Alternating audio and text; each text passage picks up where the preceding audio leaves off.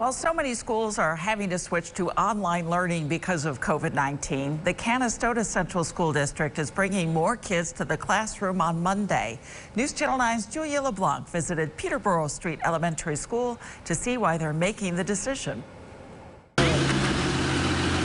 Come Monday, more students will be getting off these buses. Good morning. I'm so glad you're here. The Canastota Central School District is bringing its elementary students back to the classroom after operating on a hybrid model for more than a month.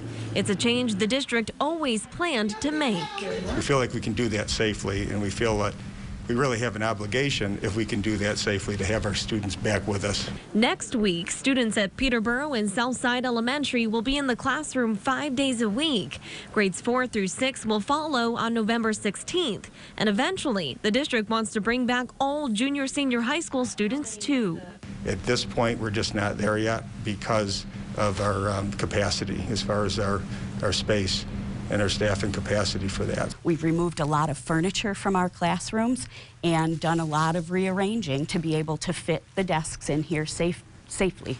Here at Peterborough, each classroom will have anywhere from 14 to 20 students at a time. He tucked his bucket and shovel under the train seat.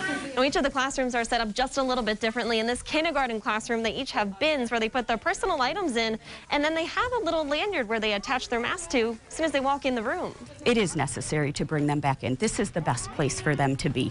Learning is social, and it's absolutely not ideal for them to be sitting in front of a Chromebook at home for any length of time. Even though it's a difficult and challenging year, we still think we can get good things done and do it in a safe way. And though there's a chance COVID could change their plans, they feel it's a risk they have to take. In Canastota, Julia LeBlanc, News Channel 9.